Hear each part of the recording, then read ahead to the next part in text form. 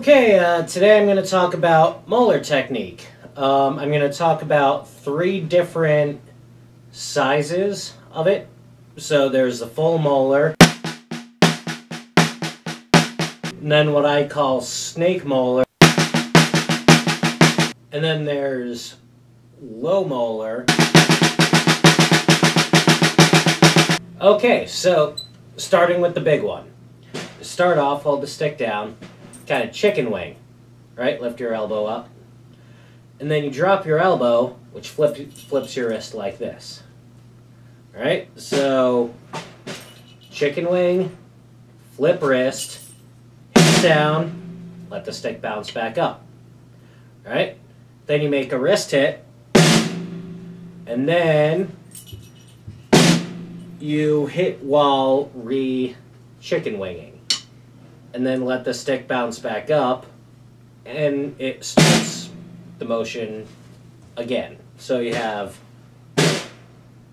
slow motion,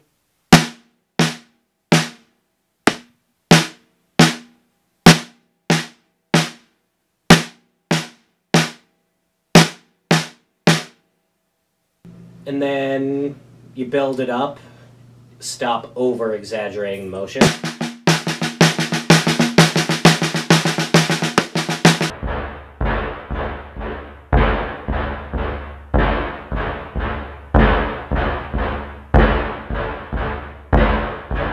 Alright, now we move on to the smaller one, the one I call snake molar. So this time, you start here again, and you'll wind up like this, and then you kind of strike forward, like wind up, push forward, strike, and then tap, and then pull back.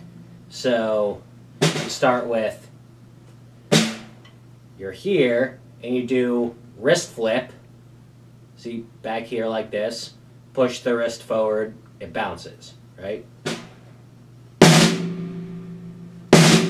And then you do a hit, and then you hit while lifting back up to prepare to do it again. So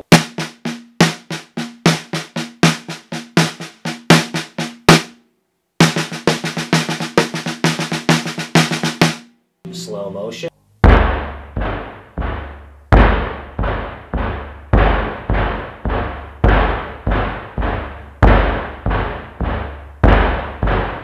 And that's kind of the one I use the most.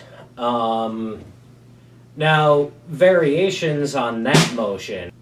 You could do it just as 2 and get this down-up thing.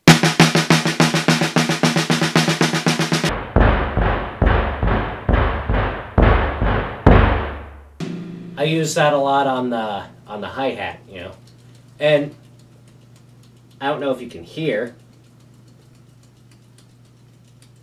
You can do it with no rebound at all. In the air.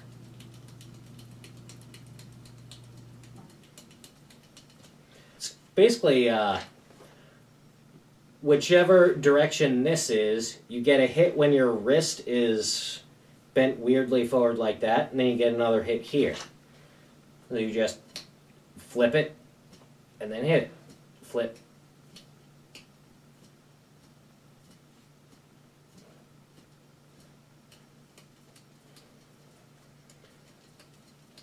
I'm gonna do this in slow motion.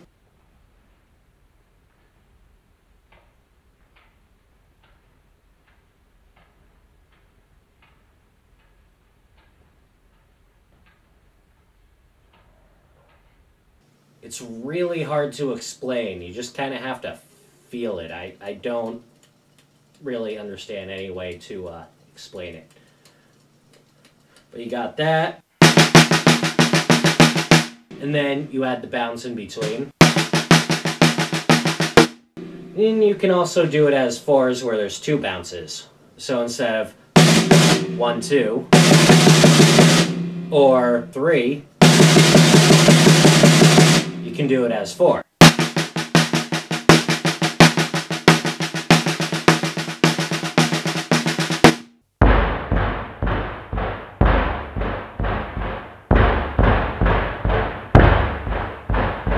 And then the low molar, it's basically a wrist turn. You're basically starting with the thumb up and ending with the palms down. And you get a hit, hit, hit.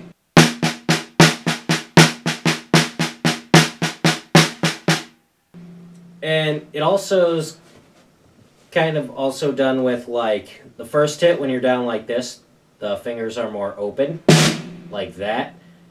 And then you pull them in a little bit. And then you pull in the fingers more for the last one.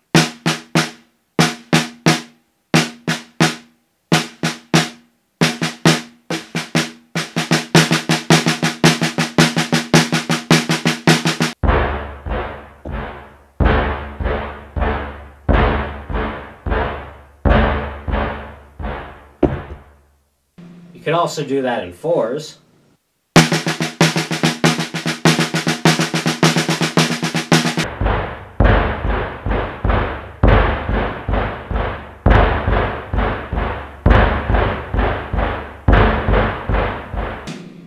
And then both hands, unison, twos,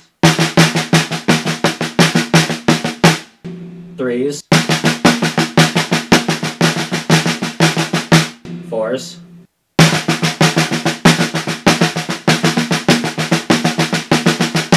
or alternating.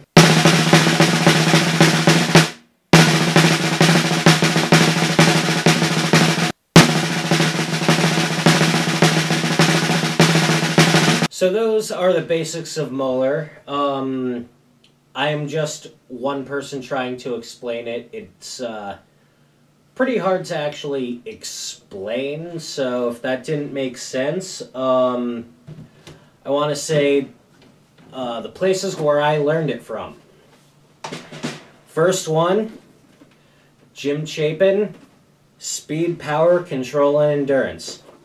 I have this dude on VHS.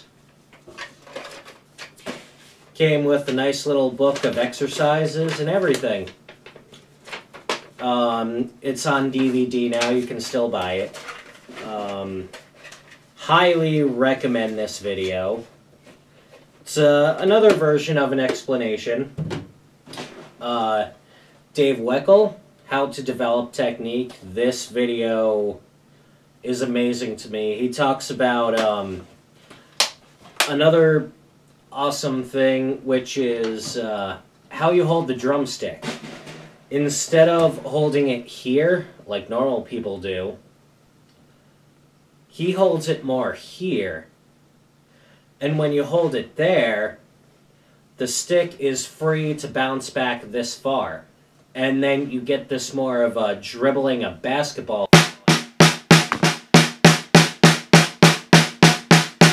Then going down, up, down, up, down, up, all with the wrist. It's more, you're accepting the rebound. Also, of course, Jojo Meyer. This guy's ridiculous. I don't even know what else to say. In one scene in the video, he plays on a pizza for some reason to explain how awesome he is. Because he's an asshole.